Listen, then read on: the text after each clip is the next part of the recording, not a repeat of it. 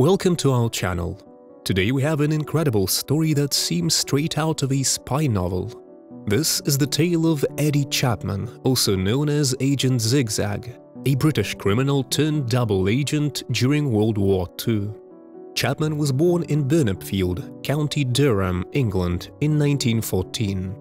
He led a life of crime from a young age, engaging in petty theft, burglary and other criminal activities. His charming personality and cunning intelligence allowed him to rise through the ranks of the criminal underworld, eventually becoming involved in more serious offenses such as safecracking and counterfeiting.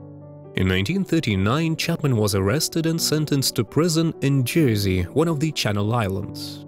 However, his incarceration was cut short when the German forces occupied the island in 1940.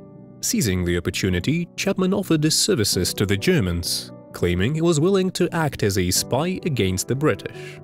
The Germans, seeing potential in Chapman's criminal background and his apparent eagerness to turn against his country, decided to recruit him as a secret agent. After undergoing intensive training in France, Chapman was parachuted into England in 1942 with a mission to sabotage the de Havilland aircraft factory in Hertfordshire, which was crucial to the British war effort. However, instead of carrying out his mission, Chapman immediately surrendered to the British authorities and offered to work as a double agent for the UK. The British intelligence services, recognizing the opportunity to feed false information to the Germans, recruited Chapman as Agent Zigzag.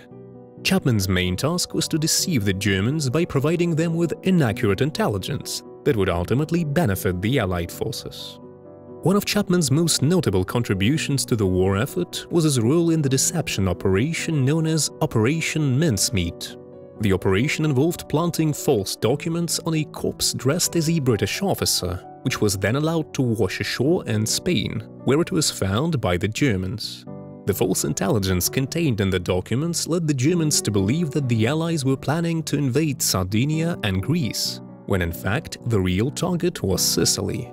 Chapman's cunning and audacious actions as a double agent earned him the trust of both the Germans and the British. The Germans even awarded him with an Iron Cross, a military decoration for his supposed contributions to their war effort. Meanwhile, the British valued Chapman's ability to deceive the Germans and used his false intelligence to their advantage. Despite his contributions to the war effort, Chapman's criminal past continued to haunt him. After the war, he returned to a life of crime and was once again arrested for his involvement in various criminal activities. And there you have it, the remarkable story of Eddie Chapman, or Agent Zigzag, a man whose life was full of twists and turns, much like the espionage games he played during World War II. His contributions to the war effort, despite his criminal background, demonstrate the complex nature of human behavior and the lengths some will go to redeem themselves. If you enjoyed this story, make sure to hit the like button and subscribe to our channel for more fascinating tales from history. Thanks for watching, and we'll see you in the next video.